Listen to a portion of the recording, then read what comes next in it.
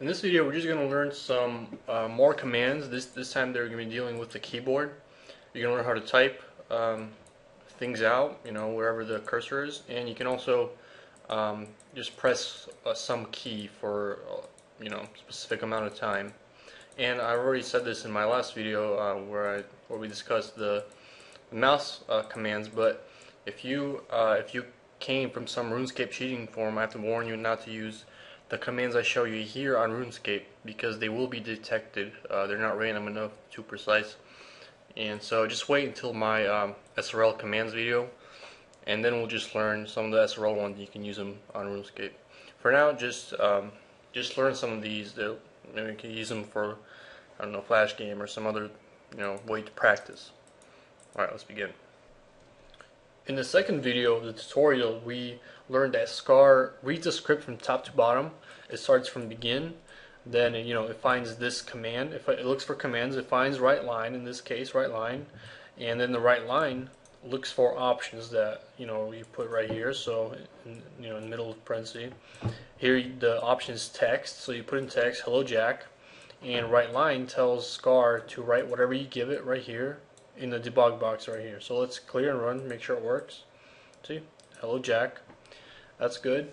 Now we're going to learn some commands that that tell SCAR to type something or hold down specific keys of the keyboard.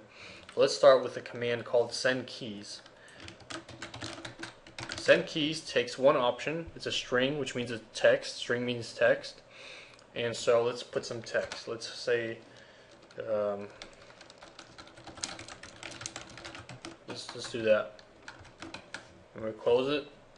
Okay, now it'll type it wherever the cursor is, this blinking thing right here. So let's put it on line 7. Let's run it. See? This is a new line. Type wherever you tell it. And you can do it anywhere you want. Just it'll type it. So, but what if you want to type or press down a key that isn't you can't see it? Like, for example, if you want to press down backspace or enter or shift or something, well, you can do that with send keys, this command, but you have to do something a little extra. What you do is go to help F1, just open it, and you should get something in your browser right here, your default browser. This is the SCAR manual. This is a bunch of commands and other things, helpful things. So go to scroll down until you see this table right here. This table is going to give you a bunch of values that equal each other, like each row is equal. So you see the char column, that's the character that you're gonna use, that you want to replace. So see if you can do A. If you want to press A, you could use the decimal form of it, 97. That's what it means. The A in decimal form is the number 97. So what we need is something right here. We need let's do enter, return. And so carriage return, that means enter. And we look up the decimal form. That's what we need for right now. So just remember 13 decimal form. So let's go back to the script. So we have a new line here. Now let's press enter. And to convert the decimal to the key, we have to use this command called char. So and then you put, remember 13 means enter. So what CHR does is it takes whatever you give it, the number here in decimal form. It uses the same table right here.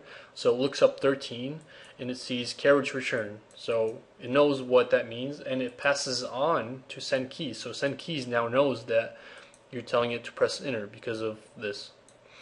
Okay. Now let's type something else so you can see it. Send keys. All right. Let's do it right here, line 9. See? It typed, this is a new line, then it pressed enter, and then it typed this. This is another line. Alright? Now we're going to learn how to actually hold down a specific key for a certain amount of time and then release it. If you remember, we did the same thing in the last video with the mouse commands. We use hold mouse to hold the mouse, some specific mouse button, left or right mouse button down for a specific amount of time. And then you can do whatever you want. You can move, you can wait, you can type stuff.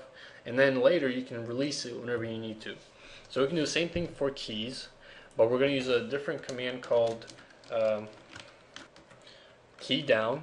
Command key down for pressing down the key, and we're actually going to use something because this is a byte, and we can't just say A. It won't work. It'll give you an error. If you try to say A, type mismatch because A isn't a byte. So we have to give this command a byte, and to do that we use a different command called get key code, and this time we can use a character. So let's do A. And so get key code is kind of like the CHR one, except it's backwards. It looks up what A means in some table. I don't actually know where this table is, but it looks it up, and it returns it. It returns it as a specific byte number. So it gives this as a byte. Now let's wait a little bit. Let's wait 1 second. Remember, 1,000 milliseconds is 1 second. So 1,000 milliseconds. Wait 1 second. And now we do the same thing, but key up. Key up, releases the key. So, and we do the same thing. Get key code A. All right. So let's try it. See? All right. And you can see when it stops, when it says successfully executed, it means that it stopped. I don't know why it would, keep typing it, but it did hold it down. You can trust me there. All right. And you can also use the CHR here instead of the character. You can do the same thing. Remember the decimal thing? So like first we use the CHR. Like if we want to press enter, do CHR. So you get key code. So you read it backwards. You say the CHR13 returns the string form, like the text of whatever the 13 represents, which is enter. So it gives a text form of enter, and then this command takes the text form of enter and it converts it into the byte. Because this accepts byte, so it converts it into the byte form of enter. It's kind of complicated, but don't worry about it for now. We'll learn a little more about that later. So and just do the same thing here. Just Control C, copy, Control V, paste. All right, and just run it. It's the same thing, All right, successfully executed. And there's actually one more way you can do it. It's probably a little easier. You can use something called VK constants. What you do is you type VK underscore, and then you hold Control and you press space. And when you do that, you get all these different possibilities for the VK constants. And these are kind of like special words that represent different keys. So and they're usually the odd keys, like the F keys, the different home, help, those kind of keys. You can use this. So just select one. Let's do add. It's simple. And same thing. Just copy paste it. All right. Let's run it. So you use the plus sign. All right. So that's the other way to do it.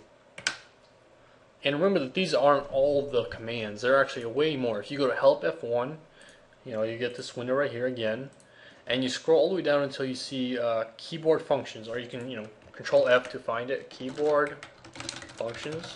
All right, so you keyboard functions, and actually mouse and keyboard under this section. So just scroll down until you get to the keyboard section, and see it starts right here with send keys. That's the first one we learned. Send keys. And it's the option for it, the string. Some have more than one. See, this one has more than one, and it tells you what they are. See, the text.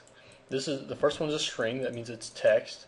And these two, 1, 2, are integers, so they're numbers. So you'd put like a string, a text, then comma, a number, and then close it. That's what that means. We'll learn a little more about that later. For now, just know that you can do that. And so these are different ones, and you can read the description.